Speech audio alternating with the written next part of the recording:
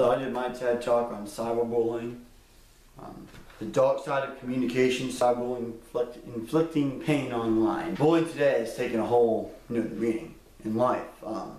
The days of the mean kid on the playground still exists, but there's a new type of bullying. It's called cyberbullying.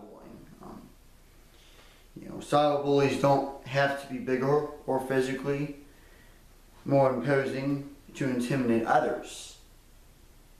They don't have to be physically gifted, physically bigger. It's not the fist that hurt the victim, it's the words that hurt the victim. And cyberbullying, a great example of this is the show Cyberbully. The disc should pop up somewhere on the screen.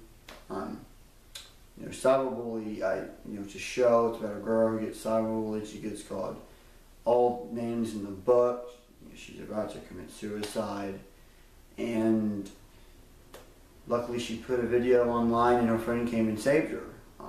And it turns out that her friend was the bully all along, and I think that's kind of interesting because when it's anonymously, when we think of a bully, we usually don't think of our best friend as a bully. It was kind of weird that, it's like, oh, her best friend bullied her all along anonymously. She didn't have the guts to tell her to her face, which I think is very interesting. A cyberbully can also act like there's somebody else. We'll go with Manti Te'o here. He was catfished. He thought he was talking to somebody who he thought was a beautiful girl who turned out to be his girlfriend, and it was just a fake. It wasn't a girl. I don't really know the story 100%, but I think it was a guy.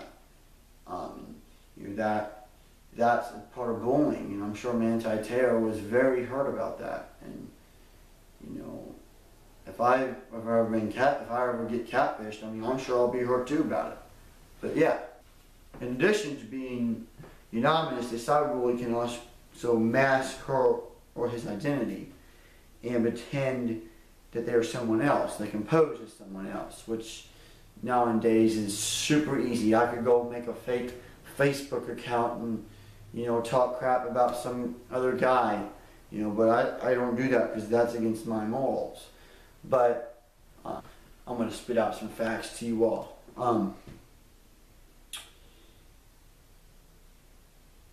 An English reporter study reported that over 43% of cyber victims choose not to talk about it. While in a 2007 study, reportedly over 65% of victims remain silent. The reason these victims remained silent were their beliefs that an adult couldn't help them because the identity of the cyberbully was unknown. And that's by Herman and Weaver of 2008.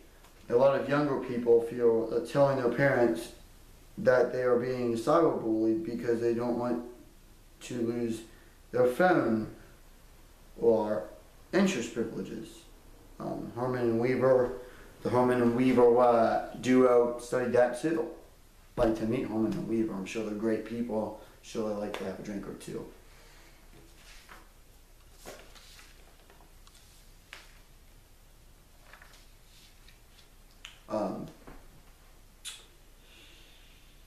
My references, Herman and Weaver, honestly, they gotta be my top people. I mean, come on, man, Herman and Weaver, it's like the Herman and Weaver show here. They're pretty cool people, I heard. Yes, that's, my two sources here. I hope you enjoyed my TED Talk.